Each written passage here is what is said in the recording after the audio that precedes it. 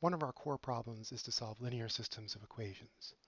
So we write that as an equation ax equals b, where A is an m by n matrix, b is an m by 1 vector, those are the knowns, and x is an n by 1 vector that is to be determined.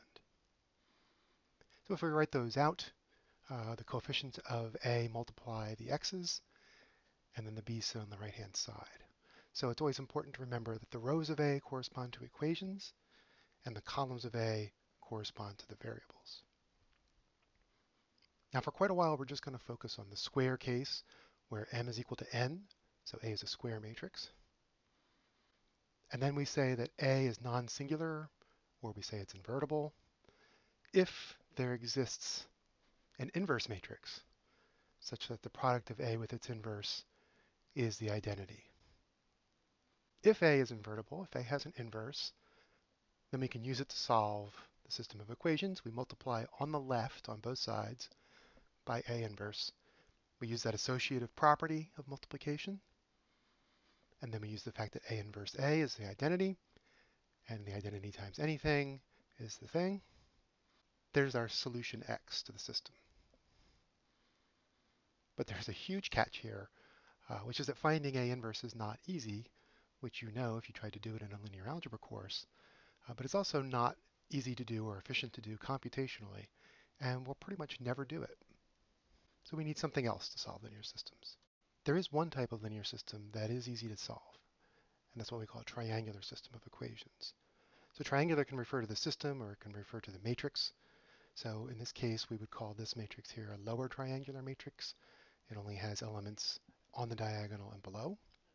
And this would be an upper triangular matrix. So it only has non-zero elements on the main diagonal and above. So it's easy to see how to solve one of these systems just by an example. Here's an example of a lower triangular system. So we'll start with the first row. That represents the first equation of the system. And the structure tells us that only x1 is involved in that equation, so we can solve for it right away.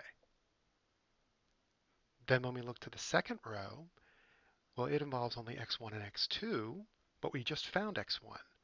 So now we can consider it known, and we can solve for x2. Then we go to the next row, and only the first 3 variables are used.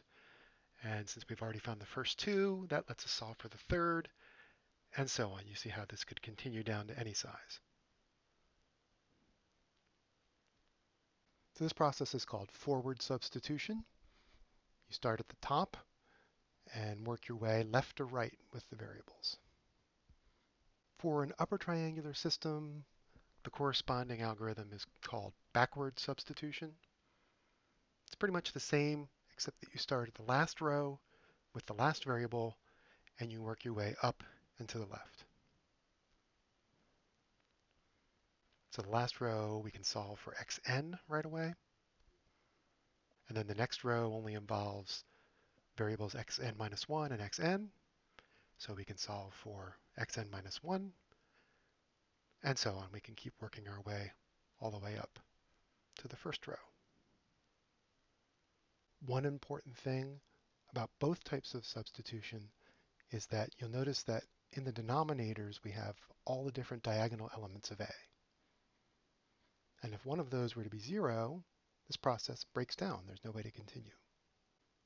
That sounds bad, but actually it works out perfectly for us because you can actually use the algorithms to prove the theorem.